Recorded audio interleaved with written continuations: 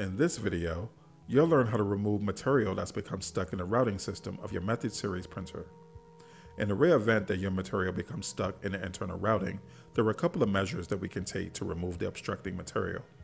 First, remove the top lid of the Method in order to access the guide tube and swivel clips that feed into the extruder.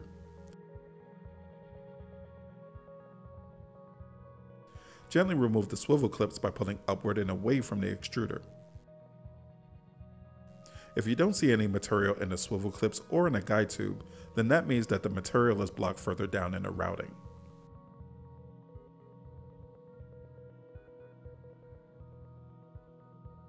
Follow the guide tube to the left interior side of your Method.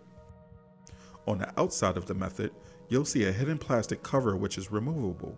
Remove it by pulling away from the bottom tab.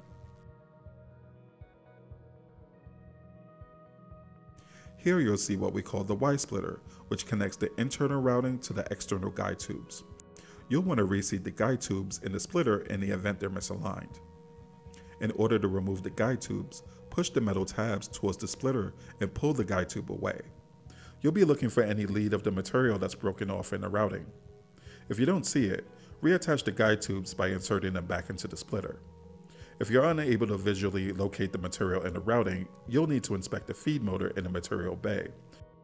In order to inspect this, open the material bay drawer as far as it'll go. Underneath the drawer, there's a panel near the front of the drawer that's secured with T10 screws. Use a T10 Torx driver to remove the screws and the panel.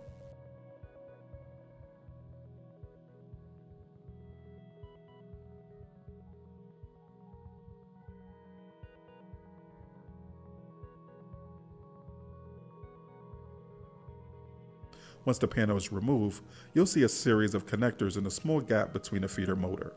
If you see that material is occupying this gap, you can use a small set of needle nose pliers to push the material towards the drawer opening. If you have any other questions or issues, feel free to contact MakerBot support at 844-226-8871 or online at support.makerbot.com.